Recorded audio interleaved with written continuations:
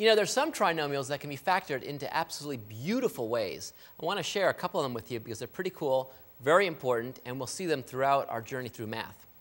So first of all, let's just take a look at the trinomial that is a squared plus 2ab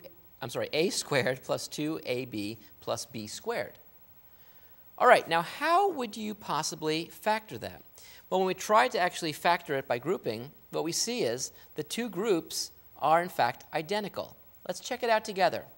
A times a squared. Outer terms, an ab. Inner terms, another ab. That's 2ab plus b times b squared. But look, since this thing is the same as itself, I just have that thing squared. This is a perfect square trinomial. What about this? Can you guess what this would be? Well, actually, if you think about it, we can figure it out because it looks very similar to the previous one.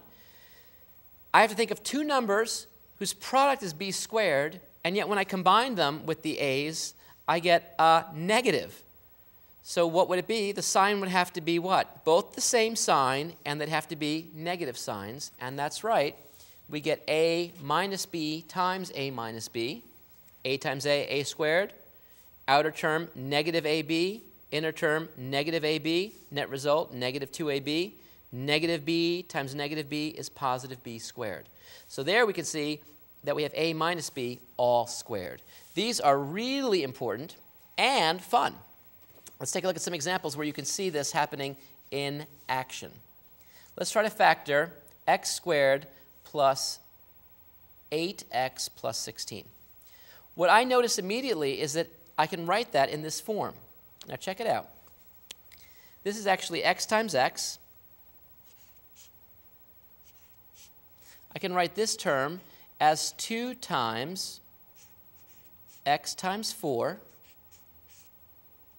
And I can write the 16 as 4 times 4. And so you can see the perfect square, and 2 times the product of the numbers themselves.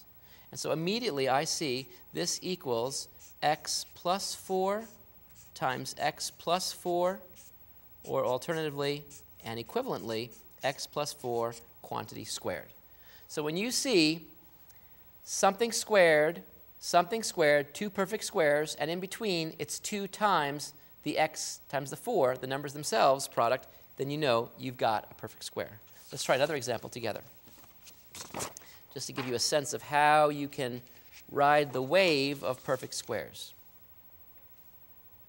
Take a look at this. 9y squared minus 6y plus 1.